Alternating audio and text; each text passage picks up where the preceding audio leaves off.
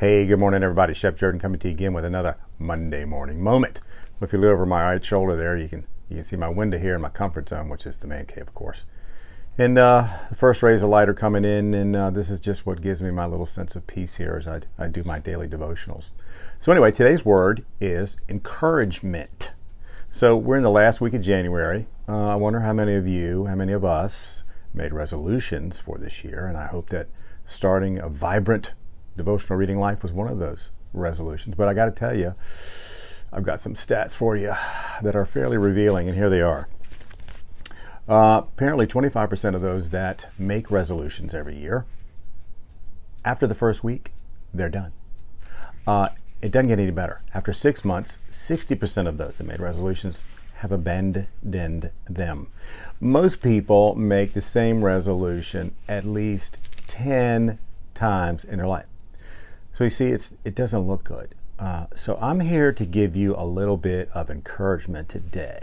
If you started your devotional reading, and the whole series, Monday Morning Moment for this January, was basically to help you get that started. Well, this is the last in my little series, and it's all about encouragement. Please don't beat yourself up if you miss a day or two or three or here or there. Just don't.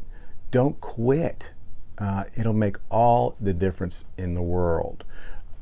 True confession, I don't always do my daily devotionals. Life does get in the way, but my heart always remains in the knowledge that I got to keep doing them. Even when I don't do them, I do them as soon as I can. Next day, whatever I can do. So be encouraged. Don't give up. Stick with it. Now, probably the greatest encourager of all time, maybe, was the Apostle Paul.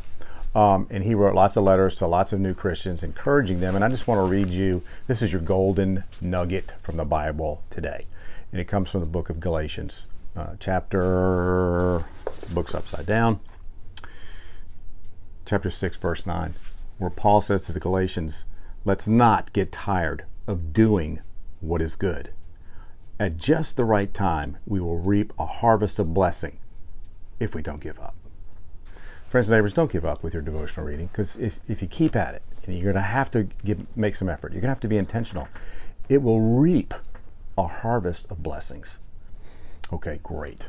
So, great feedback from folks, and I appreciate that, but I have to end it here today with feedback from my daughter, Molly, who said to me, "Dad, you don't smile enough." So, Molly, this is for you. All right, everybody, have a great week. Be encouraged. We'll see you next time.